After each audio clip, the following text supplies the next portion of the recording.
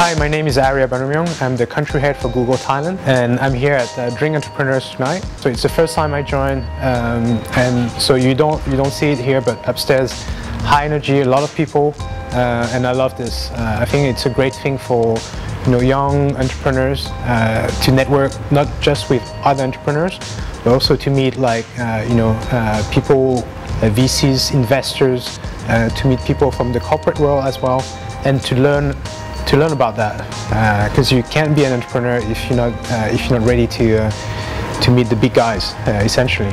When you think about the internet, I just don't want people to misunderstand that it's e-commerce. E-commerce is just a subset of the internet.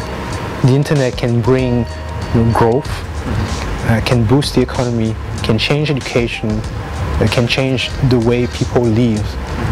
When you do a startup, it doesn't have to be just a tech company. It can be a lot of things, but it's the mindset of being an entrepreneur, but just having the guts to do it.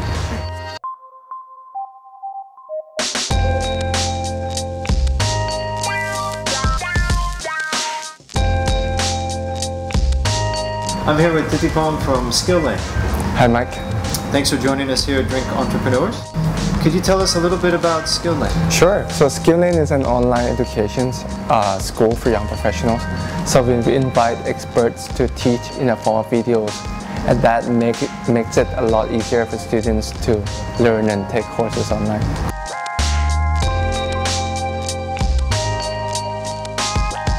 Hi, my name is Suwani.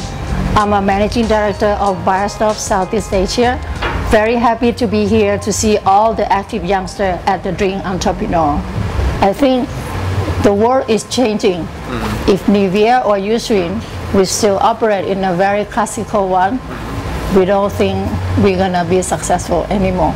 So I told Pop that, can I do something to mingle myself in this kind of young generation, social media, online freak?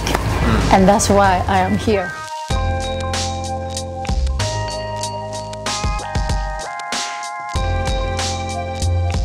So I'm Anawut, and I'm the license holder of TEDx Bangkok.